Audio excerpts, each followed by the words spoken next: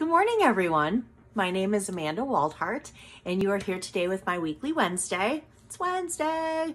Okay, so I actually have a really cool stamp set that we're gonna do today.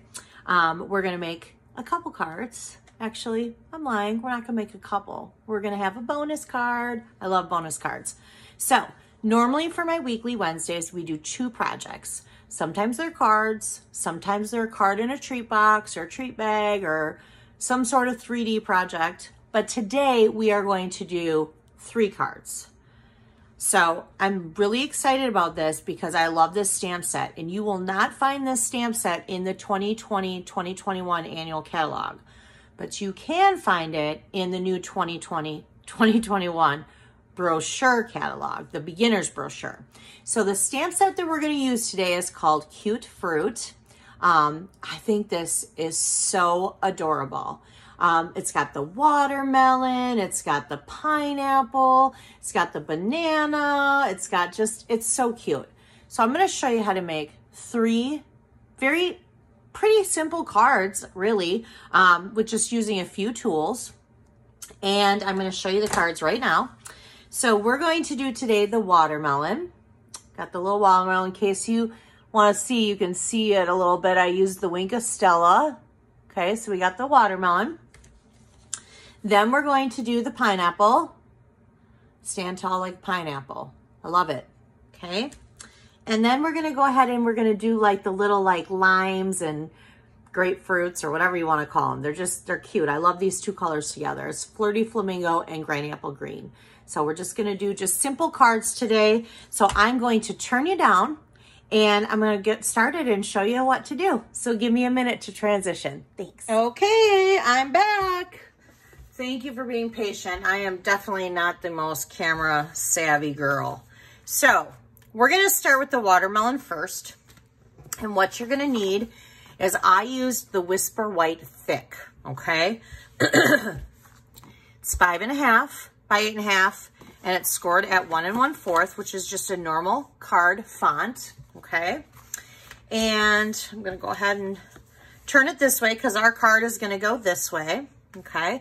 Also, just to let you know, if you're watching my video on YouTube, or my Facebook page or my blog, thank you very much. First of all, I just want to say that before we even get started. I appreciate you taking the time out of your day to watch my video. You can find me at amandasinspirationstation.com, and that is Amanda Waldhart under YouTube, but that is my blog, and that is also my Facebook page. And these projects today and last week's projects, which I will show you at the end of the video here, all of those will be a make and take for you. If you spend a minimum order of $35 and you use this hostess code, you have until next Tuesday. Then you will get all of those sent to you in the mail, and you will get a printable PDF sent to your email. Again, I'll go over that again at the end of the video and show you last week's projects too, because you'll actually get 5 projects this time because of the bonus card. Okay, so let's go ahead and get started. This right here measures, this is part of our designer series paper stack that comes in the brights, the neutrals, the subtles, the regals, the in colors. I'm using the brights today. And there's 2 sides to this sheet that are 2 different patterns. Well, of course there's 2 sides, duh. But 2 different patterns. Silly me. But there are 4 different patterns. And this measures at 5.5 by 1 1/4. And I just realized that I forgot my Stampin' seal, so I got to get that out. So we're going to go ahead and I'm just going to put some adhesive on that. And we're just going to set this in the middle of the card. Middle of the card, voila, okay? Now, I do have 3 sheets here and a circle, which I'm gonna get to that circle in a second. All 3 of these are like a scalloped stitch square, which I got on all 3 of these cards. So all 3 of these cards have all 3, and I got this on the Stitched So Sweetly dies. Again, I talk about this die probably every Wednesday. It is a must-have. It's just, I use it all the time. I love it. So what we're gonna do is we are definitely gonna use a lot of dimensionals today because we're gonna stamp the watermelon on here, our saying on this circle, but we're gonna pop up this shaded spruce onto the melon mambo. So let's go ahead and just do that real quick. And we'll just pop it up. We'll put one in the center. We don't want a saggy center. Nobody wants a saggy center. I mean, let's be realistic. All right. So we're just gonna go ahead and put that on there for right now. And I'm gonna turn around and I'm gonna go ahead and just put the dimensionals on the back of here too. For now, but I'm not gonna attach it just yet, okay? All right, so now we need to stamp our watermelon. So I'm gonna get out my shaded spruce and I'm gonna get out my little watermelon base here. And I did bring my poker tool mat, which I love. This currently is not shown in the new annual catalog because originally Stampin' Up! Was going to let it go. It was considered in May on the retired list in April, but they have decided to keep it. And I'm so grateful that they did because many of us use this for our photopolymer stamps. Photopolymer are these stamps that look just like this. And sometimes with the bigger images, the larger images, you just need that extra cushion when you're stamping so that you can get a clear stamped image. So I'm so grateful that they did that. And I don't want to get it all inked up, even though it has gotten inked up, but I'm going to put my little grid paper here. And I'm just going to go ahead and I'm going to stamp this image on the bottom here. And we're just going to go like that. Okay. And now I have the center of my watermelon. And I'm going to go ahead and I'm going to put this back because we're going to use this shaded spruce for the next card. And the watermelon's going to be Blushing Bride. And I'm just going to go like this. And I'm going to, I do want a little bit of a space. So I do want a little bit of the white space between the Blushing Bride and the shaded spruce. So I'm just going to go above it just a little bit here. I'm going to go ahead and I'm going to stamp that image just like that, okay? And then I'm going to go ahead and I'm going to stamp my image in the Melon Mambo, the You're One in a Melon, okay? Now, originally, you can do two things. Originally, you can do your layering circles, or if you have the 1-inch circle punch, this would fit in that as well. We do no longer carry the 1-inch circle punch. But if you still have it, I wouldn't get rid of it. Because that might be something that you want. I would keep that and you could use that too, okay? Now, I am going to put a dimensional on the back of my circle here. And I'm going to get out my Wink of Stella because I want to color, give it some shimmer here, and just over the Blushing Bride. I don't want to do it over the shaded spruce. I just want to do it in the center here, okay? And then we need to have some watermelon seeds here. As you can see, they are there, but they are in white. So we're going to let this dry for a second, and then we're going to take our dark basic black blends, and we're going to color in the seeds just to make it kind of pop up a little bit, okay? So I'm going to go ahead and I'm going to let that sit for just a second to dry, and in the meantime, I'm going to go ahead and I'm going to pop up this circle. I'm just going to kind of place it over the top here. And now this I have flat. I do not have this on these with dimensions. I do have this flat. So I'm just going to go ahead and I'm going to do that. And I'm going to go ahead and do this too. It doesn't really matter what order you go in. Whatever works best for you. And then I'm just going to center it right over the card. Okay. Now I'm going to get out this and I'm going to color in. And I'm going to use the finer tip side, not the painter side, because it's easier for me to control. All right, now we have some little black seeds. Easy. Very easy card. This is great for beginners. It gives you a chance to use the designer series paper. It gives you a chance to use embellishment like the Wink of Stella and the blend. It also gives you a chance to obviously stamp. Plus then it gives you a chance to use some dies. Okay, so so here is our card. And I'm gonna set this one aside and we're gonna go ahead and we're going to go now to the pineapple. So same concept, we have the Whisper White cardstock, but this is the very thick. Same card base again on all three cards. It is the 5.5 by 8.5 and scored at 4 1/4. Only this time we're gonna turn our card going this way. So my piece of paper here is still 1 1/4, but it is now only 4 1/4 going this way because I'm not going this way. So the piece of paper is cut shorter.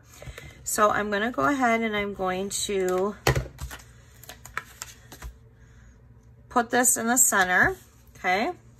And again, I'm going to go ahead and I'm going to put the dimensionals on here. We're going to do that. And again, no saggy center. Okay, and I'm going to flip this over and we're going to do that. Now, it does seem like I'm using a lot of dimensionals, and that's okay. You get 300 dimensionals for $4. So I am definitely somebody who is not shy with dimensionals. I love them. I use them as often as I can. Okay, so we're going to go ahead, and I'm going to go ahead and set this aside for right now because we have two pieces left. We have our piece that we're going to do our pineapple on, and then we have the piece here that says, I couldn't ask for a sweeter friend, okay? So let's go ahead and get that, and I'm going to use the Jet Black Stays On. And I'm just going to go ahead and I'm going to stamp that. Get this out of the way here. I'm just going to stamp right in the center there. Okay, so now we have our shaded spruce, and we are going to put the top of the pineapple, and we're just going to go ahead and go like that. Voila! Easy peasy. Okay, now I don't need the shaded spruce anymore, so I'm going to go ahead and get rid of that. And then I'm going to put this flat on to the shaded spruce scallop. Okay, so I'm just going to put that flat. Okay, now I am going to pop this up. So I'm going to put 2 dimensionals on here, and I'm not going to put them all the way over. I'm just going to put them kind of just a little in because I really just want them to adhere to the white part because I don't want them to be down flat like this. I want this to be popped up a little bit. All right, and I've already put the dimensionals on this side. So we're gonna go ahead and do that. And then we're just gonna center this in our center of our card. All right, there we are. Now we have another card, the pineapple card. So we have 2 cards. Pretty simple. So the last one that we have left is this little guy. Now this one we're gonna do a little bit different. Same thing with the card base. We're gonna turn it like we did the watermelon, and we still have our designer series paper, and I've chose the Granny Apple Green. And I'm still gonna put this in the center here. I mean, these are cards that they're great for beginners. They're great if you wanted to turn them into thank you cards or just little cards you want to send out to somebody. You could make quite a few of these.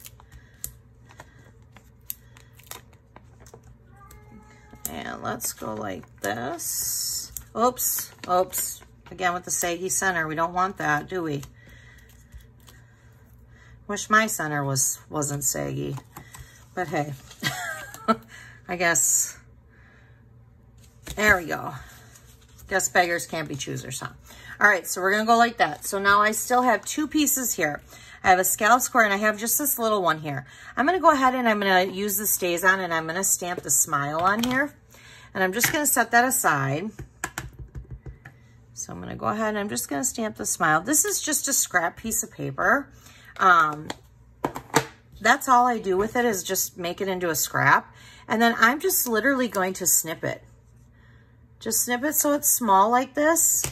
And then I'm gonna flip it over and I'm gonna put a dimensional on there. And I do have mini dimensionals too, so if it's too small, but it actually fits a regular size dimensional perfect.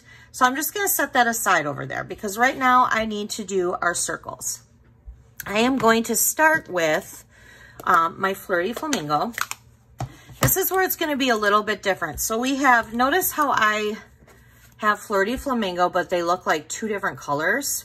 What I'm gonna do is I'm going to stamp off in the center ones, okay? So what I'm gonna do is I'm gonna go ahead and I'm gonna do the outer ring first because I don't have to stamp off with that. I want that to be dark. So I'm gonna do one in the corner there, one in the corner over here, and then I'm gonna do one in the center below, just like that, okay? It doesn't need to be perfect. See, I'm a little off center. That doesn't matter, okay? Now I'm going to ink this up, but I'm going to stamp off one time and then I'm going to stamp in the center. That gives it that two-tone color, that two-tone look, and makes it lighter. Stamp, stamp off, stamp. There, makes it lighter. Now I'm going to reach my arm across the table, which I was always taught not to do that. But I'm going to have to do that because I need to clean off the circle stamp because now we're going to do it in the Granny Apple Green. Now I do just kind of, once I clean it, stamp off a little bit because I don't want that on my image. So we're going to go ahead and do that. I'll get out the Granny Apple Green and we're going to do the same thing. So I'm going to stamp in the center here. I'm going to stamp in the corner here. And I'm going to stamp in this corner here. Okay, now we're done with that. Now we're going to do the center, but we're going to stamp off and then in the center. Okay, stamp off, center, and stamp off, center. Voila. It's a little technique you can learn. Very easy technique. And then I'm going to go ahead and I'm going to take my little piece that I just kind of cut and it says smile, and I'm going to put that on there like that. I'm going to flip it over and I'm going to put my adhesive on it, my Stampin' Seal. I'm going to bring this over and then all I have to do is take this off and center my card. Look at how simple these cards are. They are definitely great, simple cards. Voila. Now, if you wanted to take your Wink of Stella and make them all like shimmery, you could totally do that. But here are our cards for today. I made 3 cards. So these are our 3 cards, okay? Did not take us very long at all. I'm going to quick grab last week's projects because that would be the projects that you would get. So you would get supplies cut for all 3 of these. I would have them cut and prepped for you. There would be no stamping though. That is against Stampin' Up! Policy, so stamping would be up to you. And you would get a PDF with colored copy pictures, instructions, and a supply list, which right now you know that you would need this stamp set, the Cute Fruit. Again, you could do a different punch, and if you didn't even want to add this, if you're a beginner, you do not need to add that. Some of these are just some inks, and then the Stitch So Sweetly. You would get all 3 of these cards, and then last week's project was this birthday card that came with the Zany Zebras, and again, I had a child in mind for this. And then this was our mini paper pumpkin box, which I would send you that as well. And then all of these pieces here, and you would Wink of Stella him. He's cute. You'd get a strip of this to cut that. And then inside, I just put a zebra cake. So these would be the projects. You could put candy inside. You could put cake. I did the cake because it says I got you cake, which is actually not from the zebra Zany Zebra stamp set. It is from the Way to Goat stamp set. But you would get supplies all cut for this. You would get supplies all cut for all 3 of these cards. And really, you don't need to order this right away if you didn't want to do that and you wanted to get the ink pads, because these would be cut for you and sent to you in the make and take. All right. So again, you would just go to amandasinspirationstation.com to place your order. You would use this hostess code. Right now, we do have bonus days going on. So if you placed an order of $50, you will automatically get a $5 coupon coupon code sent to your email that you can redeem in August. So that is the make and takes this week. I hope you enjoyed. If you have any questions, please reach out to me and ask. I'm always here for anything, for your guidance or to help you with any questions that you have. You guys have a great rest of your week. Thank you.